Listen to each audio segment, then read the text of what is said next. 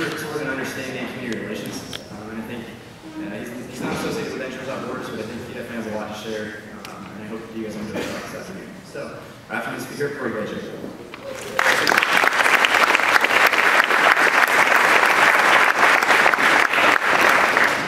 Thank you so much. I'm really happy to be here. I want to congratulate each and every one of you for taking the time and the investment to travel as far as you have to be here. You know, whenever we can invest in ourselves to learn, to add value to ourselves, then that means that we have more to offer. And so I want to honor and respect each of you for doing that. Full disclosure, I'm creating an online education company. At the very end of this presentation, I'm going to mention some of the things that we're doing and extend an invitation to you to let you know about that. So, here we are. In the last year or so, I've gotten to know many people that are associated with Engineers.org, and over and over and over again, I've been impressed with the hearts, with the minds, the human energy and human capacity that you and so many of your colleagues have. And it's been exciting to interact with people that have such powerful intentions and are willing to work really, really hard to be able to see those intentions come to fruition. And one of the things that I've been doing for the last couple of years, I've been doing community development projects, I've been studying community development work and poverty alleviation work so I can understand it as best as I possibly could so I can share it with people just like you. You know, there's about 2 million volunteers every year who do some type of international service, just like the type of work you guys are interested in. And my hat goes off to those folks because it takes a lot to be able to do this type of stuff. You have to be willing to take some risks, be willing to leave your home and leave your family, save up money, plan, prepare. The average person will never do this type of stuff. It's the exceptional folks that really invest in helping make this world a better place. And so I really get so excited when people say, hey, I'm interested in jumping on a plane, traveling to a remote corner of the world and serving people who are part of the human family who I've never met before and I might never meet ever again. And so big thumbs up to that. And I've seen that my life has been transformed forever as I have developed intimate relationships with impoverished communities and done everything that I could to support them. And I've seen other people's lives transformed forever doing that as well. And so there's a lot of amazing things that can come out of international development work, or what we might call volunteer tourism, or whatever label we want to call it.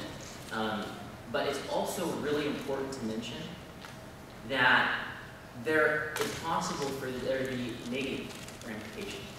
Not all intentions are created equal. And just because we have good intentions doesn't mean that we're absolutely going to add value to ourselves or others. And so I want to take a little bit of time today to talk about a couple of the major problems or pitfalls that we can find ourselves in our efforts to be able to serve others. And before I do that, I want to talk a little bit about extreme poverty. For those of you who have traveled overseas and been to very rural areas, you've seen what it's like for daily life to be a struggle for survival. There's over 2 billion members of our human family who have to work really, really hard just to stay alive. And life is fragile. And poverty is a complex issue that can't be solved with a simple answer. There's no silver bullet or one thing that we can do to be able to change conditions in impoverished community. Because what poverty is it's the result of all these root issues that come together and affect people's lives synergistically. So we have environmental issues, we've got gender inequality, we've got sanitation hazards, malnutrition, lack of electricity, education challenges, et cetera, et cetera. So in order for us to be able to really serve people that are living in impoverished conditions, we have to understand extreme poverty ourselves. And we also have to understand that extreme poverty isn't just this abstract thing that exists, but it exists within the lives of individuals. Individual people just like you and just like me, that have families, that have stories, that have desires and aspirations, friendships, romances, all the different types of things that we experience. And so we have to remember that we're working with people and that people are really the center of the conversation. You know, I've been able to deepen my understanding and my commitment to this cause as I spent more and more time in Africa, developing deeper relationships with community members. And one of the things that our teams have done is develop relationships with kids, especially kids that are orphans and vulnerable children who don't have caregivers. And this was a little girl named Jacobia. And we love Jacobia and her brothers and sisters. And our goal is to help to provide some educational support and such. Now, something happened with Jacobia. And our volunteers, a couple of gals that work for the organization, really had a deep relationship with her after a while. And one morning, she was fine. They were playing with her, everything was good, and they were with her throughout the day, actually. And about midday, she started throwing up. And then she started having diarrhea. And then her whole body started shaking. And so the community members and our volunteers helped to rush her to the nearest health clinic. But it was too late. And we actually lost this little girl right in front of our eyes. And it was most likely typhoid or some related issue. It was really hard for us. And it drove home how fragile a life in which we don't have access to the basic things we need to survive and thrive, and how there's so many hazards and threats. They're so readily available. And this is a picture of her two brothers and her sister about the day after. And so they'd lost the fourth of their little cohort. They'd already lost both their parents, and now they'd lost their little sister. And the thing about Jacobia is, unfortunately, it's not a unique story. There's about 25,000 children like her that die every single day as a result of sanitation-related issues and sicknesses, diarrhea, and stuff like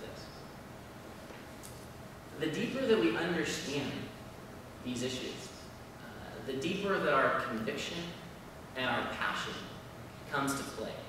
The more effective we are at organizing ourselves, in mobilizing the resources that we need, in really activating all of our faculties to be committed and dedicated to service. And that's what's happened for me. See, people that live in impoverished conditions, they have real needs.